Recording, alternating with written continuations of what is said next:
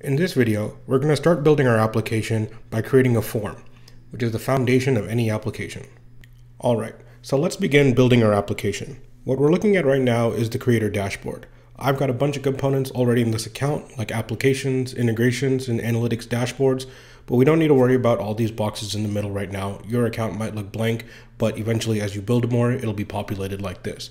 There's also a bunch of administrative functions on the left-hand side of the screen. We're going to ignore those for the time being, and we're going to jump into creating a solution by clicking the blue button in the top right corner. Here, we're prompted with 3 different options for the types of solutions we want to create. In this case, we're building an application, so we're going to select the first, and we'll dig into analytics and integrations in future videos. When we select Create New Application, there's a couple options that appear here. Creating from scratch, which is what we're going to be doing. You can pick something from a gallery, and we have about 50 some odd applications that are pre-built. Each one of these have forms, reports, pages, workflows, fully functional. You can install these and start using them right away. You can install them and customize them, or you can just install them, take a look at how they're built, and then use that as inspiration to build your application.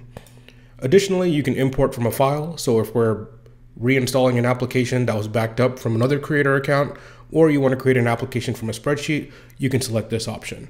In this case, we're making something from scratch, so I will select that and give my application a name.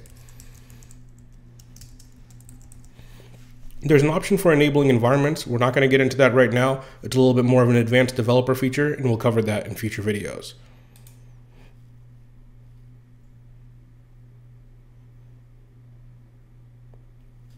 What we're looking at now is the application builder. Here is going to be where we can build, configure, and customize every component of an application itself, from pages, reports, workflows, and forms themselves. So you can see here, most of the options are grayed out, and the only thing we can really do is start our application by creating a form.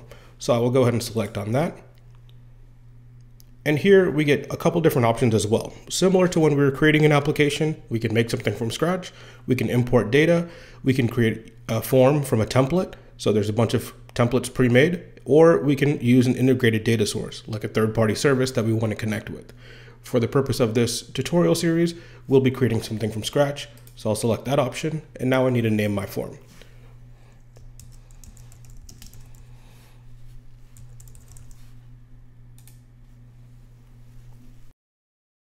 What we're looking at now is the form builder screen.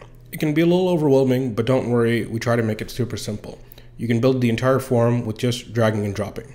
Since we're building a vacation request form, we're going to want some way for an employee to enter their name. To give the employees that ability, all we have to do is select this name field on the left-hand side and drag it over to the right. We see a panel appear on the right-hand side. This panel is a field properties panel and has extra options to customize your fields. Every field type will have some different properties associated with it. For example, here we have the option to set a prefix or a suffix, and also some privacy options that are enabled by default. The first change we're going to make in the field properties is going to be renaming this field. So I can just rename it to employee name. And you can see here the field link name got updated automatically. The field link name we'll worry about a little bit later, but it's going to be how we can programmatically access the data in this form using our scripting language Deluge. But don't worry about it right now, we'll get to it a little bit more later. Alright, now that we have our employee name field, we need to add a couple more fields in order to get all the information we need for a vacation request. To do that, we'll add a date field, and this is going to be for when the vacation starts, so we'll put, and we'll add another date field for vacation and date. Now, when I added these 2 date fields, you'll see some of the field properties on the right are a little bit different. In this case, because it's employees asking for days off, if I wanted to, I could say maybe turn off Saturday and Sunday because those are already holidays, but we'll assume that people are working 7 days a week and they can request any day off. Now, the last field I want to add here is going to be a number field, and this number field is going to be used to calculate how many days they requested based on the end date and the start date. So here I'll put vacation off. And that's it, our form is created. I can go ahead and click done here in the top right corner, and if I want to access the application to see what the employees will see, I can go ahead and click on this blue button in the top right corner, and we'll be taken to what we call the live mode. So this is the application up and running that anybody could access if we had given them permission to do so. So we've got our form created, and I can go ahead and create a sample entry here. So I'll put in Alvin the chipmunk, and they are going to request Monday to Wednesday off, and that is 3 days of vacation, and I click submit. So that request has been added to the system now.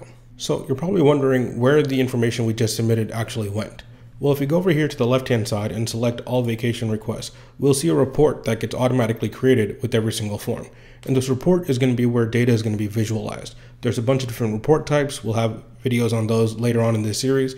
But for now, we've basically created our first form and we've added some information and we've been able to see what information was added. Thanks for watching this video, and we'll see you in the next one.